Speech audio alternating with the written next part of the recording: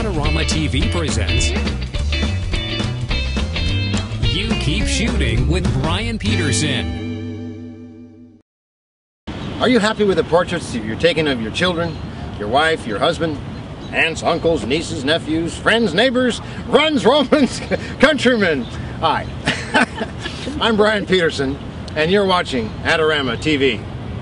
And I'm the author of Beyond Portraiture, as well as Brian Peterson's Field Guide to Understanding Photography.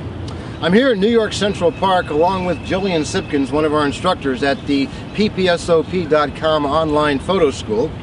And I'm going to share with you a really simple idea that's guaranteed to improve any portrait that you're shooting, especially under the overcast lighting conditions that we have here today in New York Central Park. I've got with me the Flashpoint 5-in-1 reflector, gold side out, and all I'm going to do is ask my subject, that being Jill, to be my assistant as well as my subject. It's a simple proposition. She's going to hold the reflector, and we're going to take two photographs to show you the difference. Subtle, perhaps, but definitely noticeable, and I think you'll agree one is much more pleasing. Without benefit of the reflector, I also should mention I'm going to be using my 70-300, about 200 millimeters, knock the background out. That because I'm shooting at f5.6, there is no depth of field issues as a result.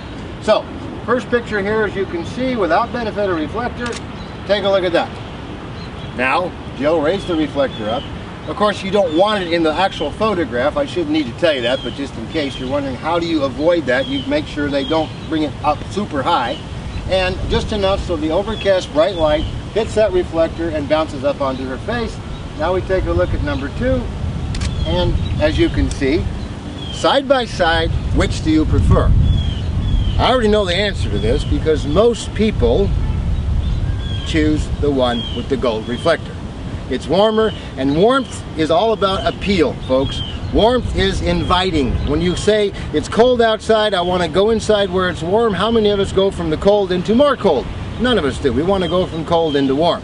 Now, after you're all done with a shoot like this, you're probably going to be faced with the next dilemma, which is how do you get this thing back into the thing? And trust me, I know the frustration. You try to fold it like so, and you just mess with it, and then you want to stomp on it, and you just want to go right, you get back in there.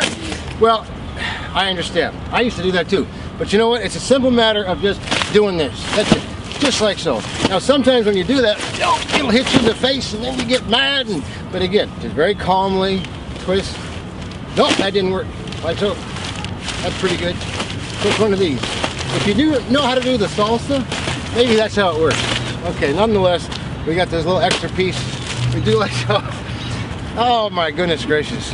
I think it's time for me to go have a Snickers bar. Hey, until next time, this is Brian Peterson saying, you keep shooting. This episode is brought to you by Adorama TV. Visit the Adorama Learning Center where you'll find photography tips and techniques, links to the gear used in this episode, and related videos. For all the latest photography, video, and computer gear, visit Adorama.com. And the next time you're in New York City, visit our store located on 18th Street between 5th and 6th Avenue.